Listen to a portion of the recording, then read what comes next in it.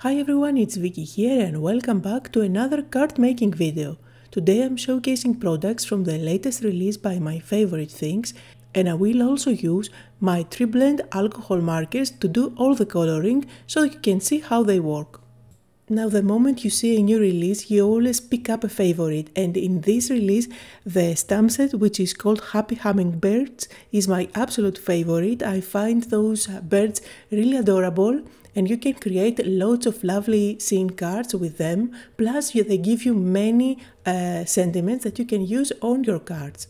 Now there are also matching dies and I will combine that with the Grande Greenery. I love this die because you can use it again and again, just pop on top any flowers that you have and stamp a sentiment and you have an instant card. So I'm going to start by doing my stamping, and I'm using extreme black ink by my favorite things. This is permanent, it's not going to smudge or smear with alcohol markers. I'm going to stamp that a couple of times with my Misty to get a good impression. And for coloring, I'm going to bring out my TriBlend markers. These are alcohol markers by Crafter's Companion. These are the exact same colors as the Spectrum Noir line, but they come in a barrel with 3 colors in a row. So I thought it would be fun to play along with them and see how handy they are. They give you 3 colors all the way from light, medium to dark. They have a hexagon barrel so they don't roll around on your desk, and they also come with a fine tip nib. I find that the caps are really easy to open and close. Just make sure when you close them that you hear that click sound so your markers are not going to dry on you. Now the fun part about these barrels is that you have all the 3 colors that blend together in one. On the outside you can see that marked with light, medium and dark. If you roll around the barrel you will also find the name of the colors along with the color number. There is also a colored ring so you can tell easily which one is which, and on the caps you will also find the color names. It really is a foolproof system for blending colors. You don't have to think on how to organize the colors together. And remember, these are Spectrum Noir markers, which means that they are refillable. You can get new nibs if you like. Now I got 2 sets to try them out. Every set comes with 6 markers inside, but you can get them individually. The set is $30 for 6 markers, but that's 18 colors actually. And if you get them individually, you will find that each one of those big markers is $5.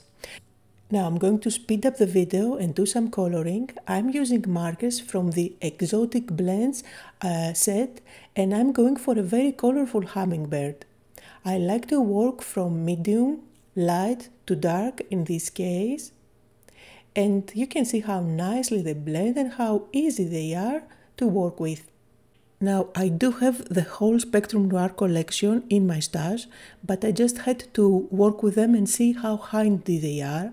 The barrel is quite big if you use it like I do, where I keep everything together, but that's the way I like it.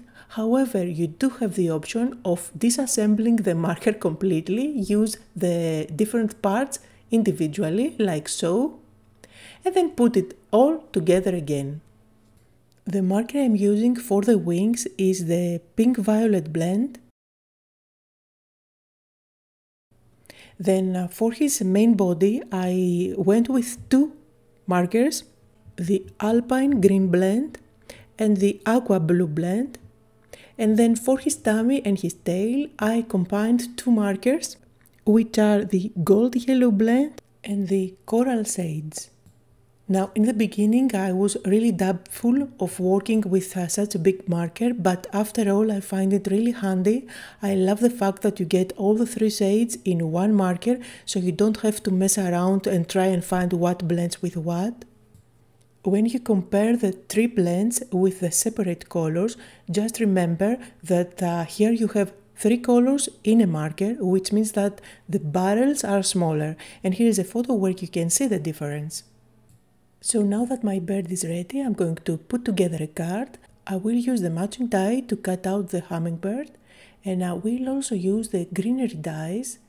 I'm using just some cardstock here. I will use the dies a couple of times so I have a bunch of greenery for my final card. And I also used flower dies that I had in my stash to cut out a few white ones. Now I have a white panel here and I'm going to create a window. I'm using a die from the Stitched Dome stacks. This is a set of many and I'm using the third larger one.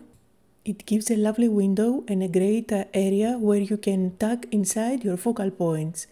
Now I'm using my blending brush on a scrap piece of white cardstock and I'm using my go-to color combo when it comes to sky backgrounds, and that's Tumbled glass and Peacock feathers distress oxide inks.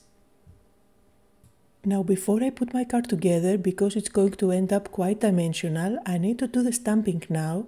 For that I'm going with one of the sentiments from the stamp set with the Hummingbirds that says, "May your day be filled with love and joy."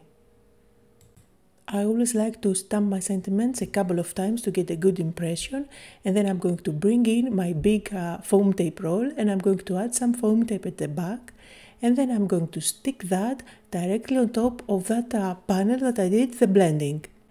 This is the lazy way of doing that. I didn't have to measure anything, I'm just sticking it down and cutting out with my big scissors all the excess paper. By the way, I do get a lot of questions about my foam roll. This is by Arteza and I do have a coupon code down below. And now it's time to put my card together. For that I'm using my Nuvo Deluxe glue and I'm going to stick down the greenery, creating a cluster of the leaves and the white flowers. You can add leaves one on top of the other and overlay them if you want to make your cluster look fuller. And since I cut out a bunch of those leaves in the beginning, I do have enough now to play.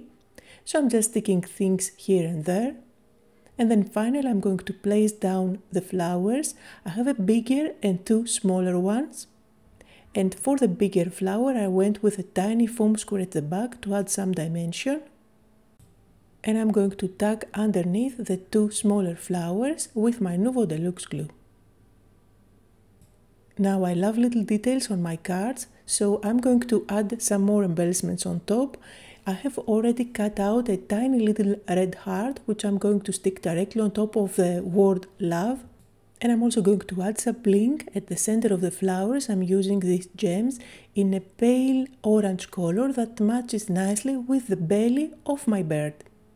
I'm adding some glue at the back and I'm also going to peel off the backing of my foam tape, and I'm going to stick that on a standard card that's 4 1/4 by 5 1/2. My panel, by the way, is slightly smaller than the standard card, so I end up having a little border. Here are some close-up photos on the card that I made for today. Don't forget, just like always, you will find links down below to everything I used. I hope that you had fun today, that you got inspired. Thank you all so much for watching, and I'll see you all next time.